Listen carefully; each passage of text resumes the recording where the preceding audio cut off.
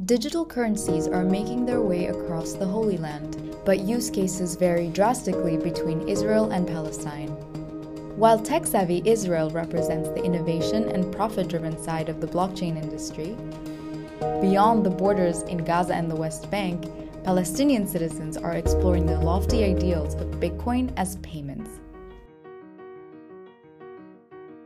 There's a lot of innovation from the tech side going on, a lot of wallet infrastructure, layer ones, DEXs, vault aggregators, DeFi, NFTs, tooling, you name it.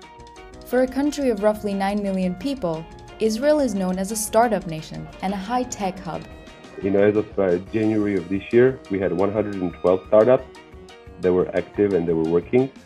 That number suffered a 60% drop from 285 active startups in 2020 due to the COVID-19 pandemic shutdowns. That was the best thing that could have happened because it's weeded out all the actors that were not the most ecosystem friendly, let's call it that.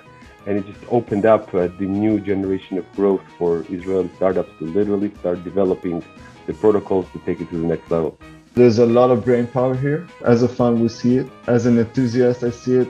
But the larger, more retail-oriented public is more concerned in getting rich quicker.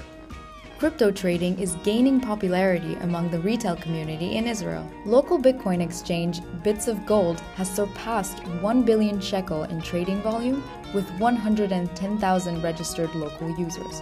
While it is fairly easy to set up an account to start trading, it is not cheap. Some centralized exchanges charge 4 to 6% in trading fees. Over in Palestine, on and off ramps just don't exist for most digital transactions, let alone crypto trading. We go through hell over high water just to get a PayPal account. But sometimes I refer to our internet as blind internet, meaning we cannot do much with it because we cannot transact. That's why Ashraf Kamal, a software engineer and retail trader, says Bitcoin is not common among his peers. Maybe three of my friends are using Bitcoin as well. It is not common at all.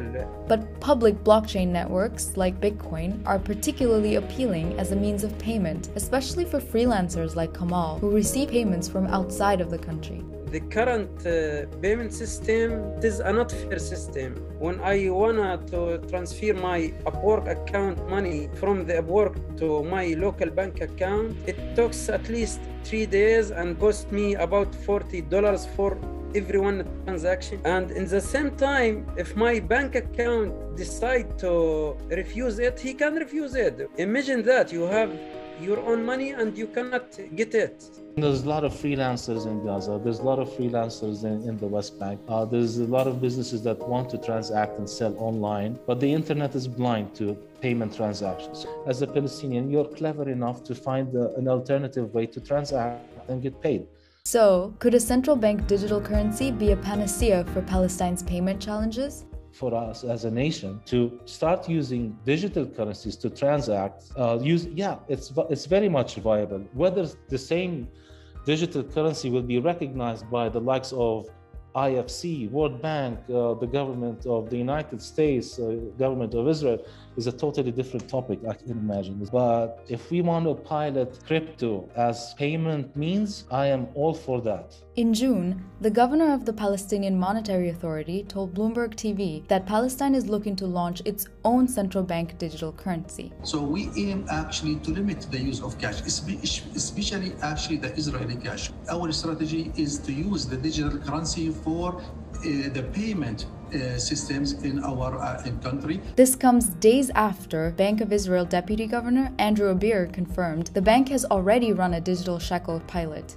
However, Collider Ventures' Abil Yaakov thinks political gridlock in the Israeli government means citizens won't be using a digital shekel for at least a decade. But when that day does come in Israel, I think we'll probably take a digital shekel or a central bank digital currency of sorts.